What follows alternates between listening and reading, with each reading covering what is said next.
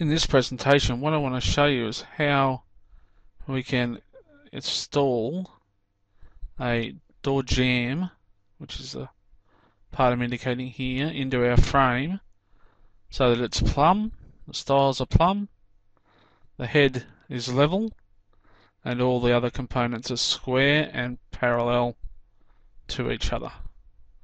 So this is the end product. Let's go back to the start and see what we need to do. So obviously there's our frame. First step we need to do is cut our head material to the width of the opening. Now you can measure it or just take it straight off the actual opening like I've done here, whatever method is best for you, but we need to get that measurement. Then we can take our head material over to our work area, and the first thing we need to do on here is find our center line. So pretty simple, measure in from the ends, find the center and mark the center line. Just a light mark, it's not going to be permanent. From there we then need to mark evenly onto our head our door width. So find the width of the door, halve it, measure that distance out from the center, and you'll get the door width marked centrally onto the head. Now each side of the door we need to have a clearance or a margin to allow for painting, staining, and just to have a little bit of clearance around the door.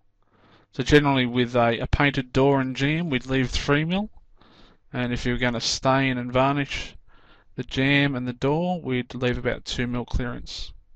So whatever you decide, you need to allow a little clearance dimension there.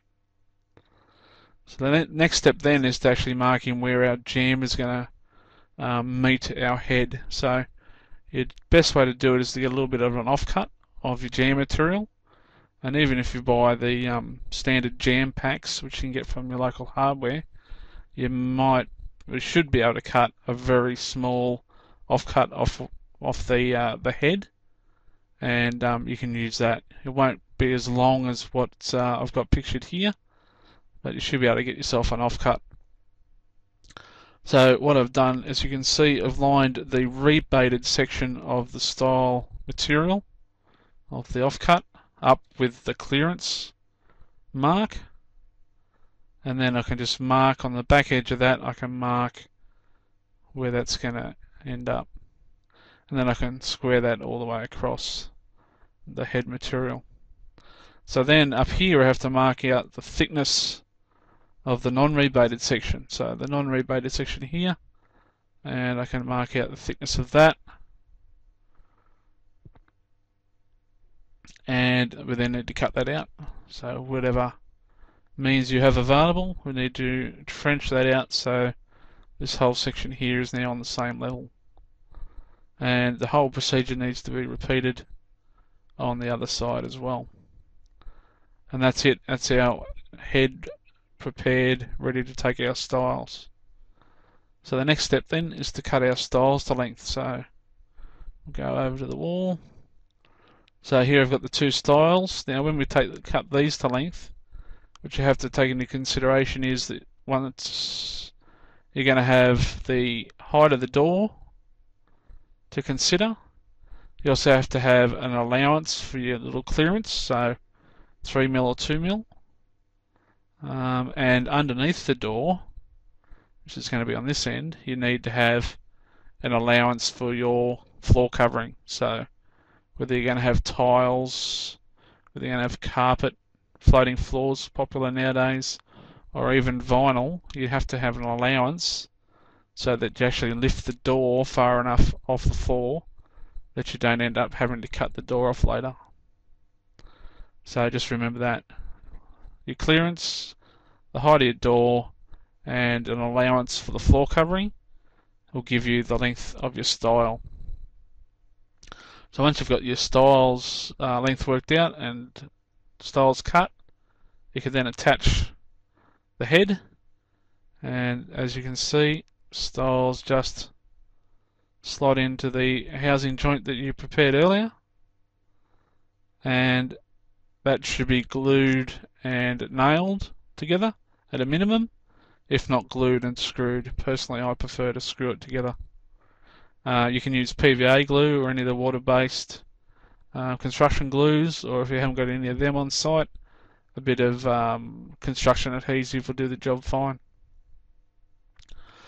So then while we've got it on the floor, we just want to check that the jamb's actually square by measuring the diagonals. And then while we've got it held square, we can put a couple of temporary braces on it to make sure it's not going to move. So a couple here to make sure the corners stay square. One down the bottom here to keep the two stiles parallel and the same distance apart.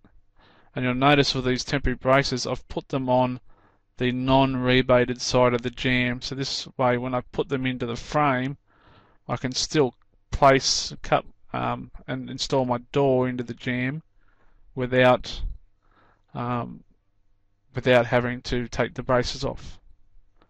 So that's all ready to go. We can put it up into the jamb.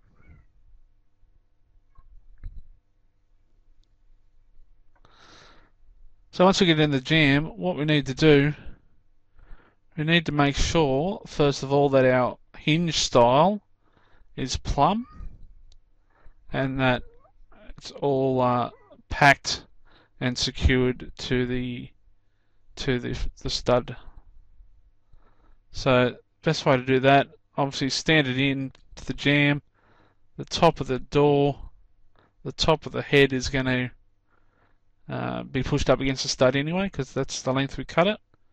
And then using a straight edge and a spirit level, we can make sure it's straight while we insert packers, or what I prefer to do is use folding wedges.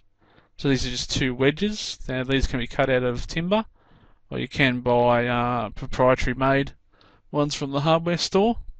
And the beauty about the folding wedges is they just can be pushed in or out to make sure that the jamb is touching the straight edge. Once you have them at the right thickness, we can then drive a nail in to hold them into place.